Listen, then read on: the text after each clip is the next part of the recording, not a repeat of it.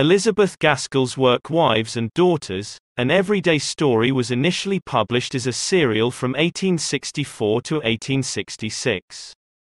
Mrs. Gaskell left it unfinished when she passed away abruptly in 1865, and Frederick Greenwood finished it. Young Molly Gibson is being nurtured by her widowed father, Mr. Gibson, the town's physician. During a visit to the Lord and Lady Cumnor's local aristocratic great house, Molly gets lost in the estate's grounds and passes out beneath a tree. Molly is located and sent to bed in Mrs. Kirkpatrick's chamber by Lady Cuxhaven, one of the house's daughters, and Mrs. Kirkpatrick, a previous governess to the Cumnor kids.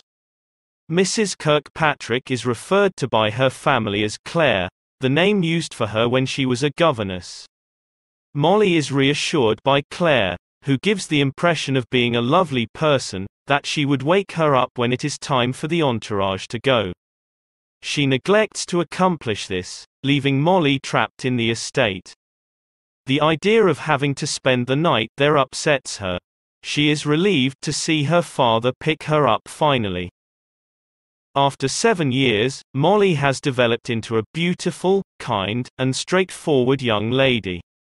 Mr. Cox, one of Mr. Gibson's apprentices, is found to have developed feelings for Molly without her knowledge. In order to safeguard Molly, her father arranges for her to remain with the landed gentry Hamleys of Hamley Hall, whose ancestors are supposed to have lived there during the Heptarchy but whose circumstances have since changed. Molly develops a strong bond with Mrs. Hamley, who treats her almost like a daughter. Roger, the youngest of the Hamley boys, also becomes friends with Molly. Molly is aware that the sons of Squire Hamley would not consider her to be a good match since she is the daughter of a working man.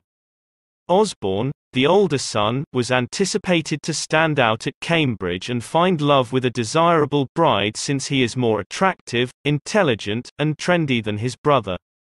But his performance at the university disappoints, hurting his parents' feelings. Molly leaves home, and Mr. Gibson makes the decision to get remarried. He feels that getting married would increase his level of comfort at home and provide Molly with a mother figure to protect her from influences like Mr. Cox's. He remembers Mrs. Kirkpatrick's seeming generosity to Molly many years ago and finds her to be perfectly suited to his needs. Molly recognizes her from their last meeting and doesn't much like her.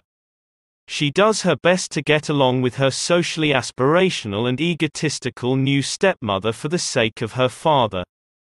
The family is not always cheerful, but Molly does have an ally in Cynthia, her new stepsister, who is around Molly's age.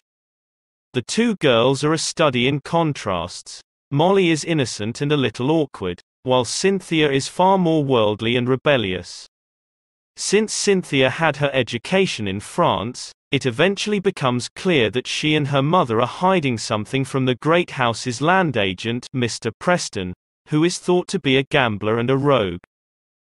As Molly continues to visit Hamley Hall, she unintentionally learns a significant secret. Osborne Hamley has secretly married Aimée, a French Roman Catholic former nursery maid, for love. Osborne is certain that his father will never accept Aimée as his daughter-in-law.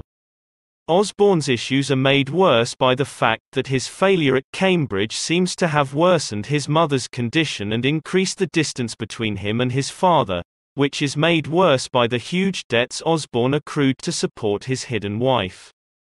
When Mrs. Hamley passes away, the rift between the squire and his oldest son seems to be unbridgeable.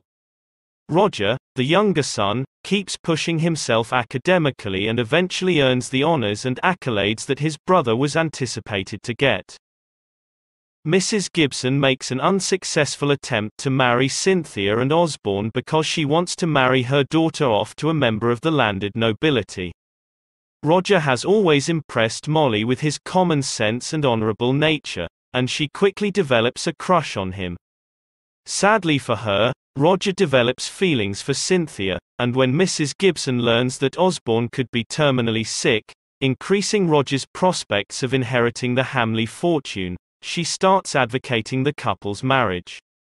Cynthia agrees when Roger asks for her hand just before he embarks on a 2-year research mission to Africa, but she is adamant that their engagement remain a secret until Roger returns.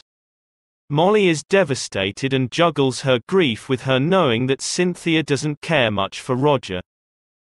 Cynthia tells Molly that when she was just 15 years old, and Mr. Preston had borrowed her £20, she had made a secret pledge to marry him. Although she quickly came to regret her choice, Mr. Preston remains fixated on her and threatens to reveal to Roger the letters she sent as proof of her word. As a result of Molly's intervention on Cynthia's behalf, the engagement is called off, and the letters are returned. Nevertheless, because of her contact with Preston, slanderous rumors about her love involvement with him spread. This sets up an emotional situation when Dr. Gibson and Mrs. Gibson learn of Cynthia's relationship with Mr. Preston. After breaking off her engagement to Roger, Cynthia accepts and marries Mr. Henderson, a businessman she met in London, despite receiving criticism and abuse for her inconsistency. Only when Molly drives around town with Lady Harriet Cumnor, who is aware of how erratic public opinion can be and wants to support Molly, is Molly's reputation restored. Osborne wants Molly to remember his wife and kid when he passes away since he is dying and believes it is imminent. Shortly later, Osborne passes away, and Molly tells the distraught Squire Hamley about his wife and child. After learning that her husband is unwell, Osborne's widow Amy travels to Hamley Hall with their little boy, who is named Roger but is affectionately referred to as Little Osborne in honor of his father, who is now the Hamley estate heir. In the meanwhile, Roger has hurried home to be with his father, and because of his kindness and excellent judgment, the squire is able to perceive the potential happiness in this new family, particularly the grandson. After overcoming his prejudice towards Amy's Catholicism, the squire proposes that they both move in with him. Roger starts to understand that his love for Molly goes beyond what a brother would feel for a sister as he integrates himself into the local scientific community. He is helped by Lady Harriet's thoughtful intervention, who has always appreciated Molly's value and attractions, and finds himself hurt at the idea of Molly being with anybody else. Even yet, he holds back his emotions since he feels undeserving of her love after having wasted his heart on the feckless Cynthia. He confides his sentiments to Mr. Gibson before leaving for Africa, and Mr. Gibson wholeheartedly approves of the relationship. However, the necessity to segregate after a scarlet fever scare prevents Roger from speaking to Molly before he departs. Gaskell's story ends here since she passed away, leaving the book incomplete.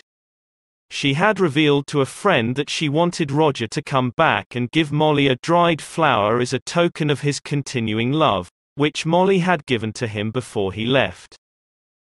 If you have any suggestion of which book I should summarize, please let me know in the comments, and if you enjoyed this, please like and subscribe.